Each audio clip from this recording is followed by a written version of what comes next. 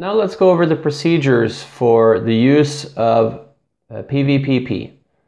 What you want to do is to use a ratio of 10 to 25 grams of PVPP per hectoliter of beer. You want to rehydrate that in 10-to-1 with softened water that's been de-aerated. So you take your water, you boil it for 15 minutes. Make sure you start with soft water, and then if you're using, let's say, 50 grams of PVPP, you're going to use 500 grams of de-aerated soft water. And as soon as the water stops boiling, you take it off to the side and you add the PVPP as soon as it starts cooling. Then you just let it mix and you leave it until it gets to room temperature. Once it gets to room temperature, you want to blanket that container with an inert gas like CO2.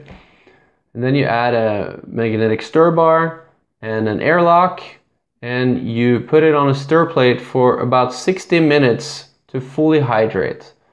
From there, you can there are many places you can add the PVPP, and you can add it along with silica gel at the same time. But most of the time, it's either put in line as the beer is transferred from the conical fermenter to the bright tank, or in the bright tank or in your fermenter. You add it there and let it settle out over time in that fermenter.